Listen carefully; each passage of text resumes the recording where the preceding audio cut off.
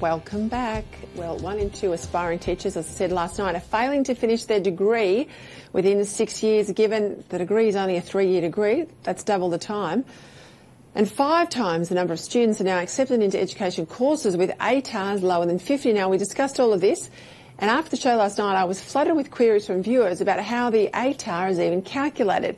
So let me bring in my panel and broadcaster wordsmith extraordinaire, Mr. Kel Richard, who will help explain all of this, alongside my other guest down here in Melbourne, Gideon Rozner, Director of Policy at the Institute of Public Affairs. Now, Kel, we talk about ATAR scores quite a bit. They're complicated. I'm from the old Anderson score days, which was your top 4 subjects and 10% of your 5th down here in Victoria. In the bad old days, or the good old days, I have to say. How's the ATAR worked out? Okay. If we can preempt the best of Bolt, and you can give me about an hour, I'll explain it all to you. but short of that, okay, this is the short answer. The ATAR is not a mark. It doesn't come out of the work you've done. It's not a mark. It's a ranking. So if your ATAR number is 70, it means you are better than 70% of the other students that year and worse than 30%. That's what it's telling you. It's calculated from about 4 different elements, including exam marks and assessments and things like that. They go into it. But the actual mark you get, again, is based on a kind of ranking system. Can I use an example that the University Submission used, trying to explain how it works? Their imaginary example is this. John is in a class of 10 people. There are no classes of 10 people, but anyway, John's in a class of 10, and he scores regularly in the middle. He's number 5.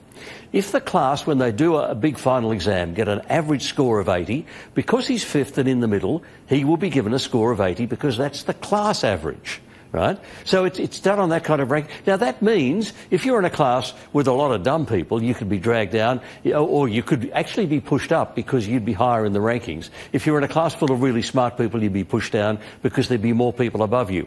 So that becomes a component. It's like the old bell curve for people that remember the old HSC or the VCE. But Gideon, the problem here is, well, it's not the problem. I think it's the reality, and it's the reason for the debate that over the past 10 years, by a factor of 5 times, we've got more people going into teaching that are sub 50 on their ATAR. So they're basically failing against their peer group of any given year, yet they are going to be the teachers of the future, and we wonder why we're going backwards. Well, we're going backwards for a range of reasons, but as Kel said, it is a ranking system, and universities use it not to reflect the difficulty of the course, but as a measure of supply and demand. That's why you need... How popular the course Correct. Is. So you need an entry of 90-something to be a lawyer, even though being a lawyer arguably isn't that much more important than being a teacher. It's sad that we don't have our best and brightest going into teaching, but we have to make it a profession that people want to go into, a prestigious profession, because it is very important. We have to allow for performance pay for teachers, for example. We have to allow for genuine career progression, not career progression based on how long you've been serving. We have to allow principals to hire and fire the best and brightest teachers for their school, but all of that is opposed by the teachers' unions. Yeah, it is. It is. I want to go into another issue. Roads, rates and rubbish. Local councils, we've got to have that, don't we? Get back to basics, Kel. The IPA's got a big report out saying that's what people want. Yeah, and there are stupid things happening. There are local councils that have got a climate policy. I'm sorry.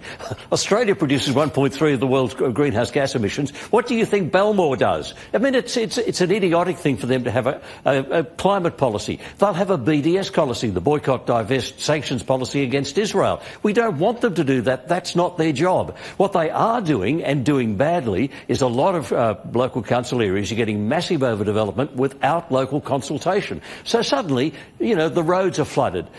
You have to wait for ages at every traffic light, and there's no parking at the local shops because the council has decided we're going to have all these huge, tall, high-rise buildings in the place. And they've given up on one of the other basics, which is building standards. Why are there tall buildings with cracks in them and poor building standards? Local councils are the people we trust to look after building standards. They're not doing their job. They should stick to their knitting. OK, I've got to go in a minute, but last word to you. This is your report. This is our report, but I'll just give you one example to beat Kel's. The City of Port Phillip last year put out a nuclear non-proliferation policy. Now, there is no local government on Earth, to my knowledge, with a nuclear weapons arsenal yet. This is what they're concentrating on. You're absolutely right, Kel. Rubbish, rates and roads, and 2/3 of Australians agree with us. Absolutely. We've got a bar on nuclear power, nuclear energy, nuclear everything in this country, and here we have a local council not far down the road from here. Got to leave it there, gentlemen. I need a drink after all of that. Kel Richard, Gideon Rozner, thank you very much for your time. Thank you, everyone at home for your company.